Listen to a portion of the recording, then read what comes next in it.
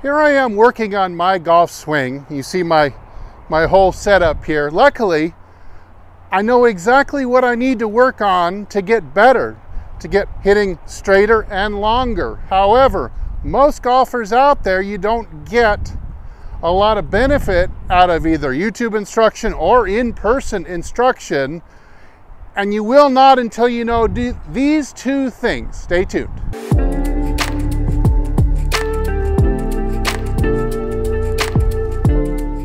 Hey, this is Steve with HitItLonger.com. I continue my journey to hit the ball longer and straighter than I ever have before, and I hope to show you how to. So two things I'd like to share with you that are going to help you be able to fix your swing, and it'll be much harder to proceed without knowing these two swings.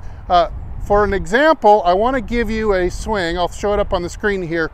It's a swing of Darren Clark. Now, he's a major champion, Ryder Cup hero, super solid pro golfer for 30 years. Take a look at this swing. It's the first example I want to give you on why it's difficult to fix your swing. Because if you're a pretty good golfer and you've been playing for a long time, you might swing like Darren Clark does. Not the form, bear with me. But watch at the top of the swing, his club face is quite open. Now, obviously, you can play from there. Of course, probably his grip is a little on the weak side to get his club face open at the top. Maybe at some point in his career, maybe as a young kid, he was hooking the ball. And so turning his grip to the left, both hands to the left, helped him stop hooking the ball. And then you see coming through impact,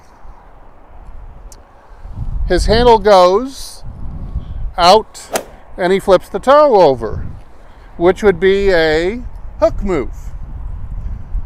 And then later on in the follow through, he has a block move where his elbow sticks out to the side and he almost does like a hold on move. So it's like open position, flip it, and then hang on and block it. Blocking by itself, that move with the elbow sticking out would normally be a big slice move. So you've got two big slice influences and a big hook influence in the same swing, all balancing other out. So you can see what I'm getting at here. It's this major balancing act, and you simply cannot unbalance the equation without a solid long-term plan. If you were to tell him to fix any one of these three things, you would throw his equation out of balance and he would struggle for a long time.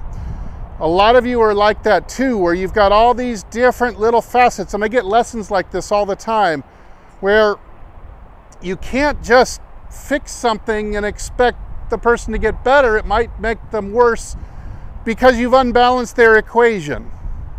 I'll give you another example. Here's another idea. Let's say that you block the ball to the right. Most of your shots, open face, high, push, block to the right. Now, if you had a weak grip and you came to me, I'd say, okay, well, why don't we strengthen the grip, and we can probably have a little more potential to square the club face this way. And that might be a very elegant solution. However, what if you already had a super strong hook grip and you're still slicing the ball or blocking it, pushing it with an open face to the right? If I were to come in and fix your grip and say, oh, your problem is your grip. Your grip is not good. Let's fix that first. We move you to a neutral grip, and what do you think is going to happen? Your open face slice is going to get double. It's going to be even worse.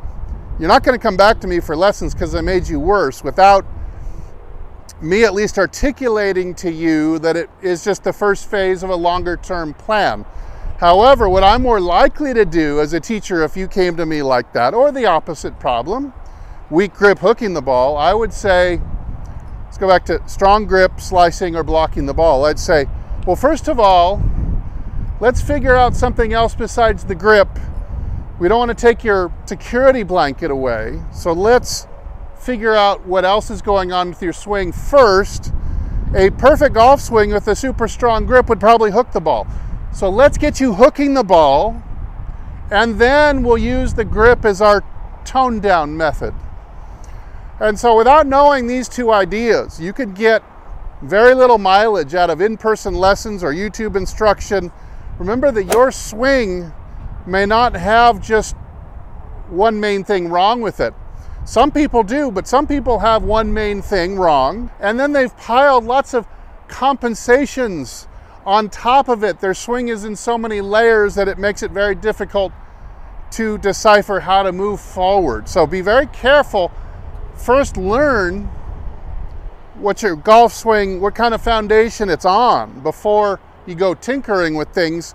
You might find that you just upset the balance. So you need to have an understanding of your own swing and its idiosyncrasies, and then develop a longer-term plan on what direction you'd like to move in with your swing in order to get better. For me, it's maintaining better posture and making sure that my handle path is moving around an arc. That's what I'm working on. I've done a lot of background on this. I've done a lot of struggle on this, and so I'm very positive this is the right direction for me to go. How about you? What are you working on right now, and how confident are you that it's the right way to go, and why? Do you have layers in your swing? Answer some of these questions down below and let's discuss. Hey, thanks for watching. I'm Steve. As usual, I'll either see you in the next video or I'll see you longer and straighter down the fairway. Everybody take good care.